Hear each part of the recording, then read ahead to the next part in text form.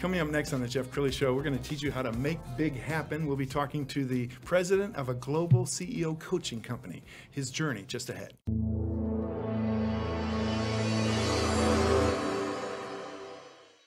Many are predicting that the worst is yet to come, which is unfortunate, said one person here. Until now, they've enjoyed the reputation of being the nation's icebox. Watched a burglar in his home this morning by webcam. As a journalist of over 25 years, stories are what make my world turn. Reporting live from the Dallas newsroom tonight, Jeff Crilley, Fox 4 News. But in 2008, I took the jump from my familiar life and started a PR firm from my home. We're talking about anyone with a camcorder like the one I'm using becomes a television network. We started slowly growing the company, and we now have over 100 clients, and we've branched into the world of live digital broadcasting. I now own 8 different TV studios and have a huge team, and the stories that I now get to share are sometimes the most important of my life. Life has a funny way of coming around full circle. This is the Jeff Crilley Show. Well, lately, the drumbeat for the last couple months has been recession, recession, recession. And that can be paralyzing to a lot of people. If you're a CEO right now, don't put your head under the covers. What you might need to do is hire a great coach. To talk about that today, Sean Magennis. He's the president at CEO Coaching International. Thanks for coming on the show. Thank you for having me, Jeff. Great to be with you. Now, let's start with the basics. What is a business coach? So the multiple types of business coaches, where our distinguishing, I'd say, value proposition to a CEO is that all of our coaches, every single one, has been a successful CEO, and they've run a business in excess of $100 million. Some of them multi-billion dollars. Some of them have worked for the Fortune 50, well-known names that you know, like Home Depot and Under Armour and Hewlett-Packard, and the list goes on. And these are individuals who no longer want to run a business day to day, but they want to stay engaged and have an impact and leverage, in some instances, 25, 30, 40 years worth of experience of being in the trenches, of having made mistakes, that if you're a CEO, you don't have to make mistakes if you have a really strong accountability partner in a coach. And it's working very well for us. And I love that, because so many coaches that I hear about it, maybe they taught university, they wrote a book about something, but they never ran a company. And you're hiring people who were in the trenches. In the trenches, and who still have so much energy, passion, enthusiasm for business and for people. Our average coach has a book of clients, between 12 and 15 companies that they're coaching every month. So imagine you're sitting down as a person being coached, and that coach is listening to, helping, learning from 14 other companies every month. So they bring all that collective current knowledge to the table. And in your opening, you talked about the recession. And so what we have found, particularly since the last recession, is that getting ahead of, it's lonely being a CEO. You and I both know that. Yes. You know, you absolutely are carrying the ultimate accountability for whatever your business, your stakeholders, your shareholders, if you're a publicly traded company. You have to be strong. You have to be well prepared and ask the tough questions. And a lot of CEOs today, this recession has sort of crept up on us really quickly, even though we've heard the drumbeat for a little while, and you've got Ukraine, and you've got the circumstances now with cost and supply chain, etc. But to get ahead of that and to make sure that you're actually getting the results and growing in a recession, you need to go through scenario planning. Yes. You need to look at absolutely every aspect of your business, from the financial aspects of your business to the people. I've been speaking to 22 CEOs on average a week, combination of clients and people interested in our services. And in the top 3 things that they tell me are their pain points today, it's finding the right people. We have a very simple set of questions that we run through with our clients. They seem simple at the outset, but one of them is, if you were to rank your current team from 0 to 10, let's rank your chief financial officer. I get a lot of 6s. I get a lot of 5s. You've got a 6 or a 5 helping you pivot and manage through recession. Right. How do you get that person to a 10, a 9 or a 10? And very often I get the response, I don't think I can get that person to a 9 or 10. Sometimes they do, and our coaches will work with them on a strategy and on a plan to make sure that they can hopefully get there. But if that person's stuck at a 5, as a CEO, battling through a recession or dealing with supply chain issues or dealing with a changing economy, what do you do? Yes. And that's where a coach comes in, because they ask the tough questions. And you've got some rock stars on your team. We're going to put up a page from your website. And as we scroll down this page, you'll see, I mean, these are really, it's kind of a who's who in business, isn't it? So who's who in business? The first individual that we had up there, Jürgen Rocket, was the CEO of Mercedes-Benz Finance. Ran multiple countries on behalf of Mercedes-Benz. Probably has forgotten more about vehicle and truck financing than anyone on the planet. And wants to stay in the game. Had a mandatory retirement through his company, but still has extraordinary value to offer. Worked globally. A lot of our coaches are subject matter experts in a particular area, but they have the unique ability to cross over and be valuable in giving insights into virtually every element of the business. Why? Because they've been a CEO. Yes. They've had an exit. In the 14 years since we've been in business, in fact, really the last 10 years, 50 companies that we've been coaching have had 9-figure exits. Wow. Probably the most well-known one is a company called TaskUs, which is a local Texas company. Mark Moses, our founder and our CEO, has been their coach, had been their coach for many years. Started with them when they had $6 million in top-line revenue. Barely any EBITDA. That's earnings before interest, tax, depreciation, profitability, barely anything. They're now trading on NASDAQ at close to a $4 billion valuation. That is amazing. One story, you know, I mean, and there are multiples. We have a young woman, she's Asian. She has a battery, she has a battery business. She manufactures batteries that basically provide backup support for solar and for cars, so renewable batteries. Factory in Taiwan, factory in China, about to put a factory in North Texas. And she started with us at 30 million. Her run rate today, 380 million. That's incredible. And every CEO, I mean, every CEO that I've met says to himself or herself, well, I'm not the problem, it's the C-suite. And it's tough for anybody to tell truth to power. So having a coach who is really honest is doing a favor Honest, to a company. Highly confidential. Yes. They really get to know the person that they're coaching very intimately. We like to say a coach does 3 things. They've got to be able to listen really well and be consultative in their approach. At times, they have to step in and almost be a therapist. Because at times, a CEO is going to go through some very difficult personal issues. Sure. That's just life. So they have to be able to handle that well. And then they have to have the business acumen. Yes. The been there, done that. So when they're going through a financial statement or they're doing a sensitivity analysis with the client and they're looking at, you've said you want to do this. We're very specific about setting goals and then developing a set of rhythms, both weekly, quarterly, and annually.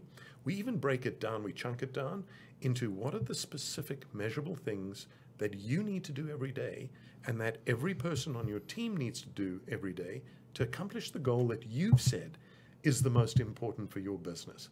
Yes. So we have this amazing thing called a crystal ball exercise, which says, Jeff, if we were sitting here a year from today, and there was one thing that you were the most proud of accomplishing during this next year in order to move the needle on some aspect of your business, let's say it's for you, you've just, rebuilt this amazing studio, you've just invested a whole bunch of money. Yours may be, I need to get full return on my investment over the next year.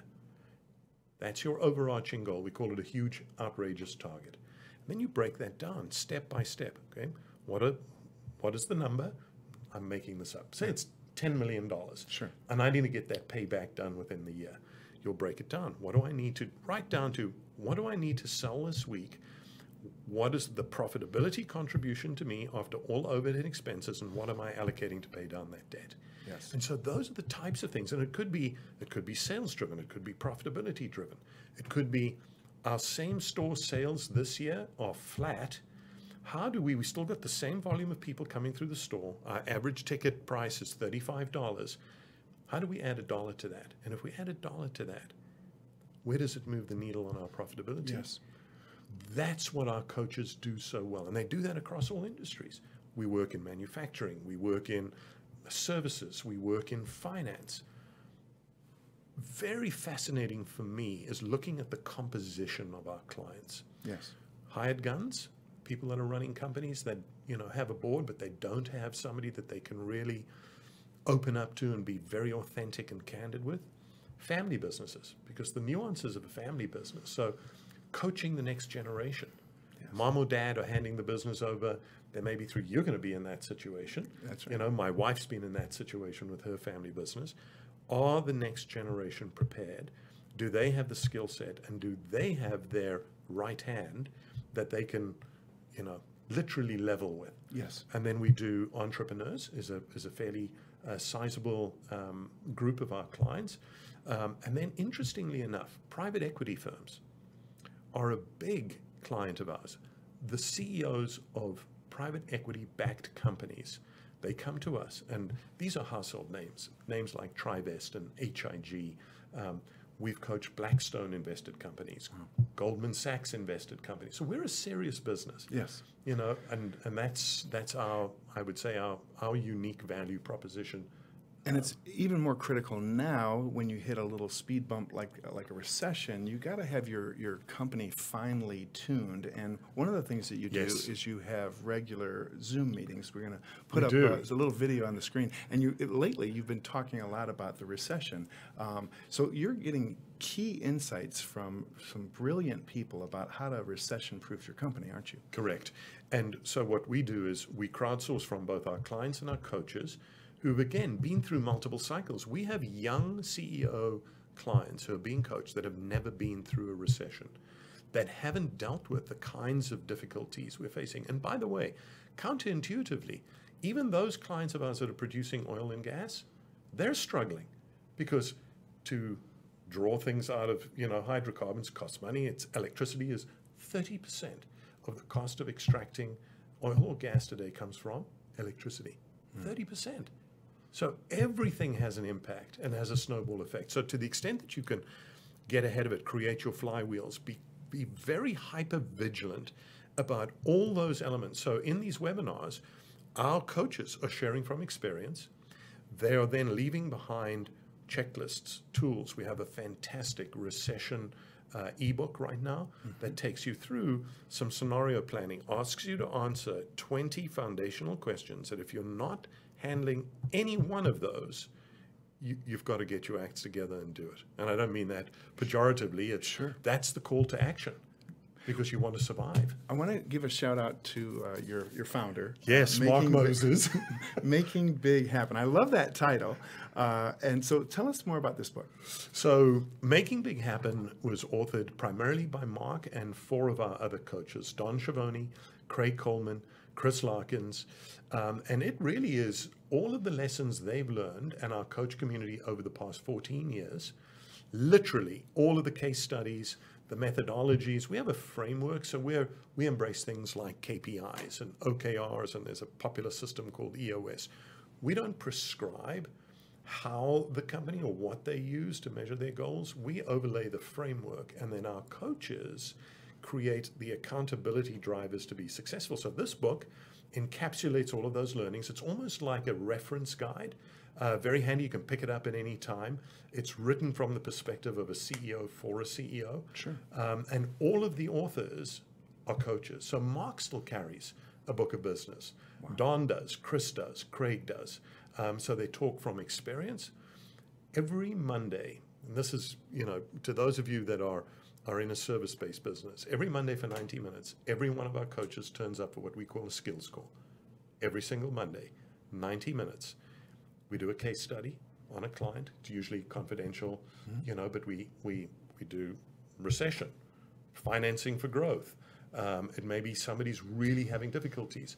What I'm learning today, what do you think one of the most difficult jobs to recruit for today is for a private, a smaller company? I have no idea. Accounting. Really? The lack of qualified accounting professionals is extraordinary. You've got a lot of, the great resignation that you and I have talked about a lot. a lot of people are aging out of the workforce. It's not so much work from home, stay at home. Yes, those issues are there, but we're losing a lot of talented people through retirement. Right. So where do you source these people? How do you find them? And that's a critical component. Wow. Sean, I could have you on all day. Final great. thoughts? What would you like to leave people with? Well, I think from our standpoint, my experience has been that having a coach, having an accountability partner, it's like an athlete. I use you talk to any elite athlete. I was just at the New Olympic Museum in Colorado Springs, and I happened to be there at when they were inducting their new Hall of Fame honorees, and so Michael Phelps and all these people. And we did a private tour of the museum, and I saw all of these, every single Olympic torch, every single Olympic game, summer and winter. They've got the originals lined up. And as I was walking down the line of torches and looking at these elite athletes, I realized that behind every elite athlete is an elite coach and an elite support team. Yes. And so I've learned that throughout my business, having been the president and chief operating of YPO, the largest peer group of successful CEOs in the world, 33,000 of them. And I helped run that business for 7.5 years. The CEOs that are most successful surround themselves with people that give them candid advice, they act on that advice, and they grow and learn as individuals. So if you feel you're not growing and learning, consider getting a been there, done that coach to help you on your journey. You won't regret it. And I'll leave you with one final statistic. We send our clients results every year to NY Stern, and if clients have been with us for 2 or more years, and we compare them to the top line sales of US companies, we exceed 2 times the national average, and on profitability, 4 times the national average. It's stunning, and numbers matter. Yes. Sean, you are amazing. You're so inspirational. We're going to leave with the website, which is CEO Coaching International. The great Sean Magennis. Thanks for coming on the show. Jeff, thank you for having me. You bet. That's it for now. We'll see you next time.